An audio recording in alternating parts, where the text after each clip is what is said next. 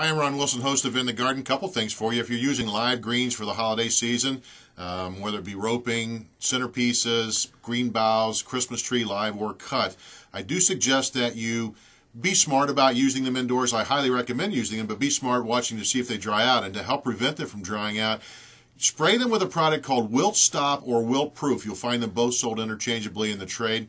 It's an all-natural anti-desiccant. What it does is it actually seals the moisture in the needles, keeping them fresher longer, and it really does work. So for all your fresh greens, spray them with Wilt Stop or Wilt Proof before you bring them in the house, and then monitor to make sure they aren't drying out too quickly. If they do, get them out of the house. We don't want any problems down the road. But again, highly suggest using live greens this holiday season. Also want to show you a plant, a little teaser that won't be available until next year.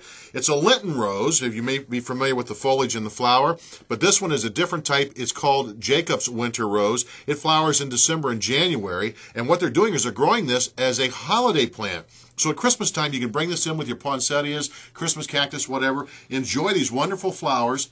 Then after the holiday season, take it out in your garage, acclimate it for a couple of days, then plant it in the ground in a shady location, and you've got hellebores the rest of the year growing, and of course it'll flower for you next holiday season outside. But a great plant for indoor use. Little teaser because you'll start to see it more available next year, 2012. For more great gardening information, visit our website at ronwilsononline.com.